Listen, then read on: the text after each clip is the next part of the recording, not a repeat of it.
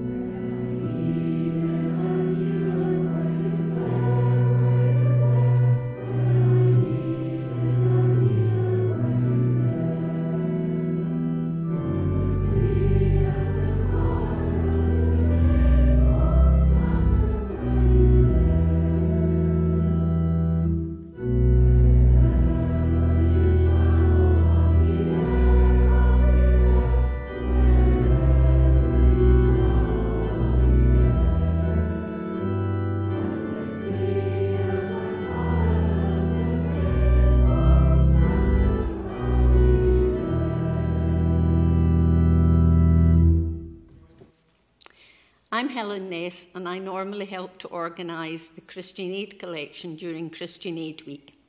This year, because of circumstances, we're unable to collect, and we normally raise around £10,000 due to your generosity. This year, there are other ways to donate, and by clicking on our website, you can do this. I urge you to be generous and to help this very worthwhile cause. Our reading for this morning is taken from Luke chapter 10, beginning at verse 25, the parable of the Good Samaritan. On one occasion, an expert in the law stood up to test Jesus. "Teacher," he asked, "what must I do to inherit eternal life?" "What is written in the law?" he replied. "How do you read it?" He answered, "Love the Lord your God with all your heart and with all your soul and all your strength and with all your mind, and love your neighbour as yourself." "You have answered correctly," Jesus replied. "Do this and you will live." But he wanted to justify himself, so he asked Jesus, "And who is my neighbour?" In reply, Jesus said, "A man was going down from Jerusalem to Jericho when he fell into the hands of robbers. They stripped him of his clothes, beat him, and went away, leaving him half dead. A priest happened to be going down the same road, and when he saw the man, he passed by on the other side. So too, a Levite, when he came to the place and saw him, passed by on the other side. But a Samaritan, as he travelled, came where the man was, and when he saw him, he took pity on him. He went to him and bandaged his wounds, pouring on oil and wine. Then he put the man on his own donkey, brought him to an inn, and took care of him. The next day he took out 2 silver coins and gave them to the innkeeper. "Look after him," he said, "and when I return, I will reimburse you for any extra expense you may have." Which of these 3 do you think was a neighbour to the man who fell into the hands of robbers? The expert in the law replied, "The one who had mercy on him." Jesus told him, "Go and do likewise." We give thanks to God for these readings from his word. This week may be the 200th anniversary of the birth of Florence Nightingale. It's also a very important week in the history of Christian Aid. Christian Aid Week from the 10th to the 16th. For over 70 years, this organisation has been reminding us that there is much care still to be exercised in the world today. I'm sure, like me, you've wondered at these Nightingale hospitals that have been springing up throughout our country. It's organisations like Christian Aid who remind us that in countries like Malawi, there is 1 intensive care bed for every 1,000,000 people. Christian Aid reminds us and works within the refugee camps where they cannot keep a social distance. Christian Aid reminds us that while we understand that soap and water are vital in the great fight against this virus, there are 40% of the world doesn't have access to soap and to water. They say we're all in it together, but some countries are more in it than others. I'm sure, like myself, you remember the story of the Good Samaritan, the parable that Jesus taught from your Sunday school days. Many years later, I still find this parable to be very inspiring, but also very challenging indeed. The Samaritan who took the risk of getting involved, the Samaritan who would not pass by. I've been parish minister in Alloway for 21 years, and I've always been encouraged and inspired by the response of the parish to Christian Aid Week. Over the years, going round the doors, you have raised tens of thousands of pounds for this organisation. Once again, I would invite you to support Christian Aid in what they do, for they seek to be the Good Samaritan. They seek to give support to many people who have been forgotten. When I needed a neighbour, were you there? Were you here? And the creed and the colour and the name won't matter. Were you there?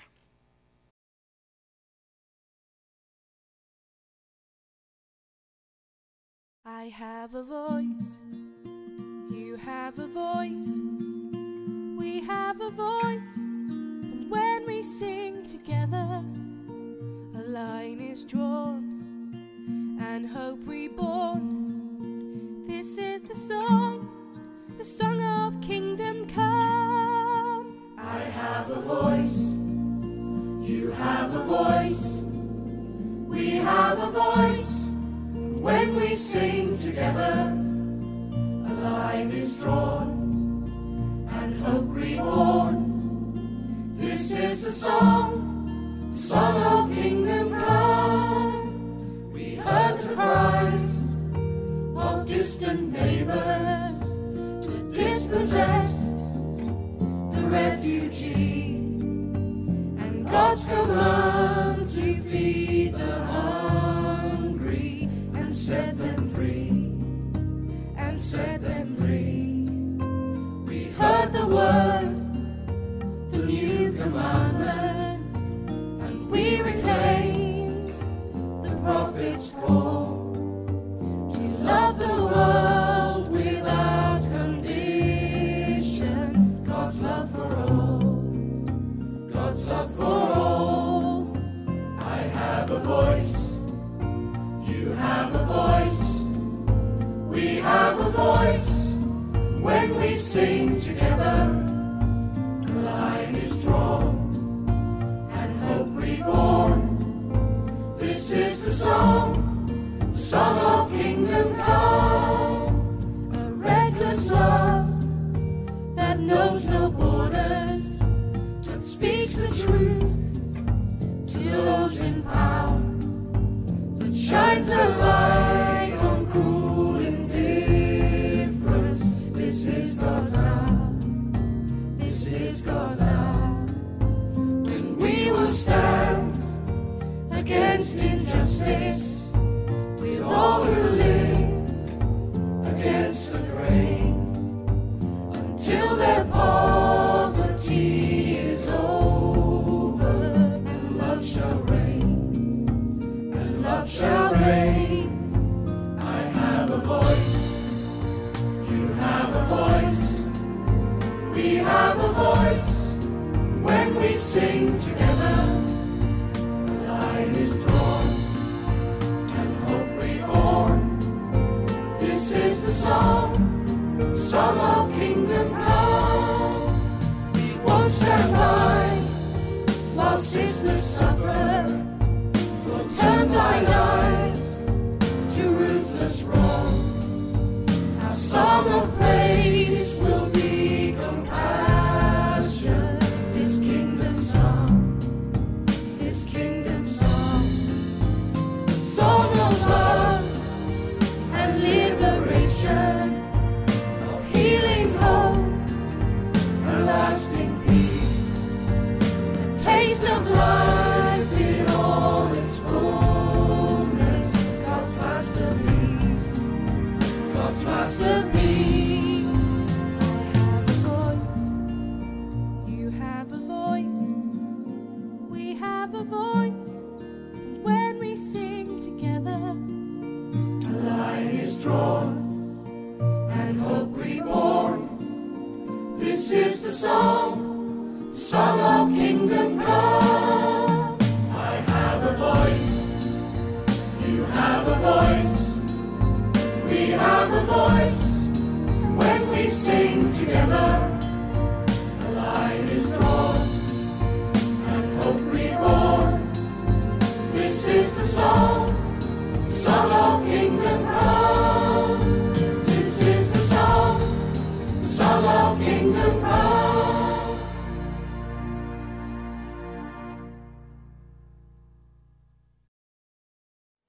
And now we unite our hearts in prayer together.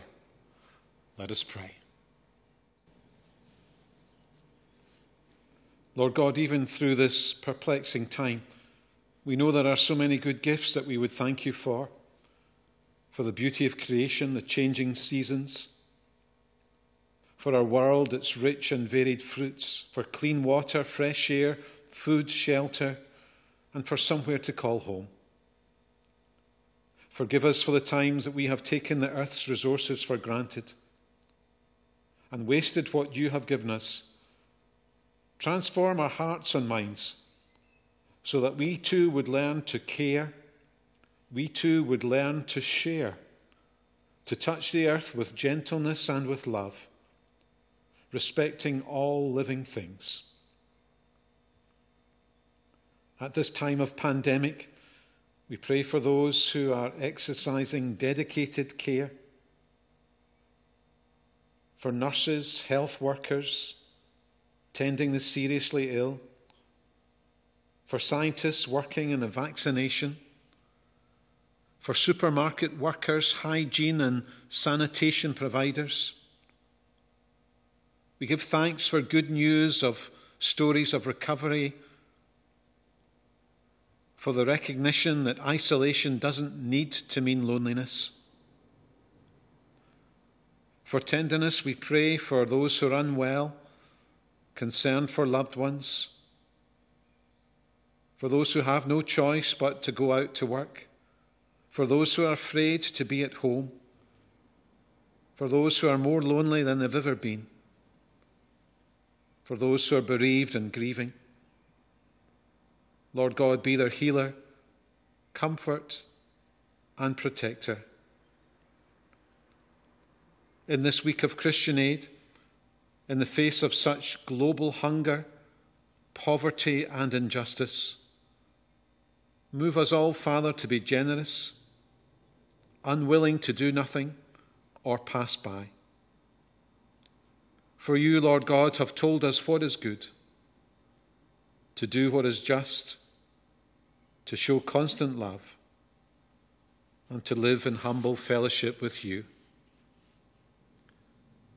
And so we pray for one person, Lord God, in the quietness of our hearts, who needs a sense of your presence, and name them before your throne of grace. In Alloway, let us commend to God's safety the staff and pupils of Doonfoot and Alloway primaries, the care homes of Redford, Roselle, Craigiebann, and all others in the district.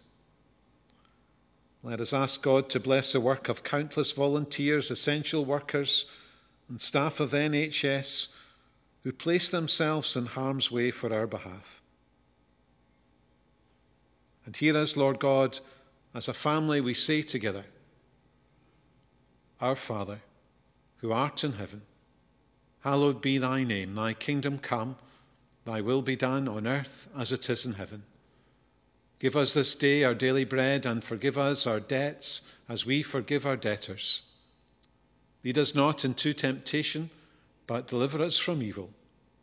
For thine is the kingdom, the power, and the glory forever. Amen. We close our service, sing together our final hymn, Brother, Sister, Let Me Serve You. Serve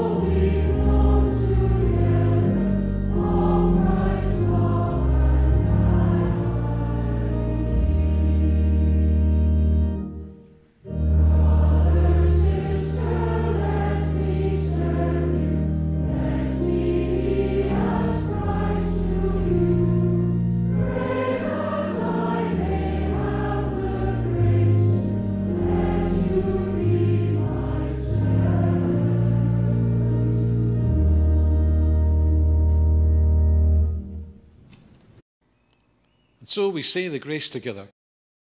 The grace of the Lord Jesus Christ, the love of God, and the fellowship of the Holy Spirit be with us all evermore. Amen.